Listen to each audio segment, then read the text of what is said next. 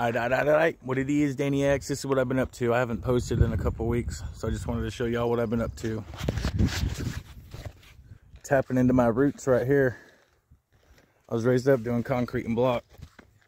The footing was already here, and it was decent for Arkansas footing. It got kind of high in the middle right there, so I had thin joints in the middle a little bit to get it even at the top. But look, you look down that top.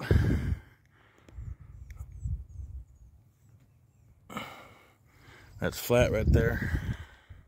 But they're going to be building on top of this. It was 32 by 54.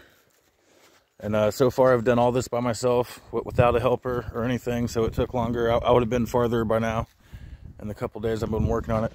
But this is how you do it right here. This is how I was taught. So I'll stand the block up like this, fat side on the out. Some people I've met, masons that prefer their fat side on the inside, and they'll grab it like that. And I like to have my tops lined up so I can butter down two at once. Because a trowel will hold enough mud to get two with each slice. And a lot of masons will go 1, 2, 1, 2 on each one. But instead of that, you can get 2 for 1, It helps you go a little bit quicker. So this is how I like to set mine up. I go 6 in between my mud boards usually. And it's the same on scaffold too. Except for you always put the 6. You always do 3 on one side and 3 on the other side of the scaffold leg that's supporting it. You never put the weight in the middle. You put the mud board in the middle of the scaffold. So you can use this mud board for both sides of this corner right here.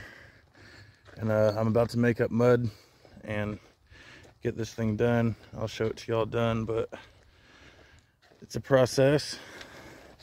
It's hard work. I don't see why anyone would ever act like they know block without doing it. Because it's hard work. Take a look down this.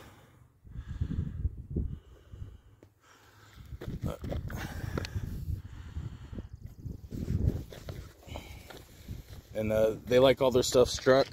When you strike it is where you take the tool and go in between the joints. When I used to do it, we always used to float everything, which is where you take it all perfectly flat and you take your sponge to it and you're washing the wall pretty much. But when you get good at it, striking is a little bit quicker and easier than floating, because floating is just a pain in the ass either way. So when the sun's hitting it at this angle right here, you can see the quality of the block. When the sun hits it at a certain angle, any flaw will pop out. But striking it does hide the flaws better than just flat floating it. And here's down this side of it.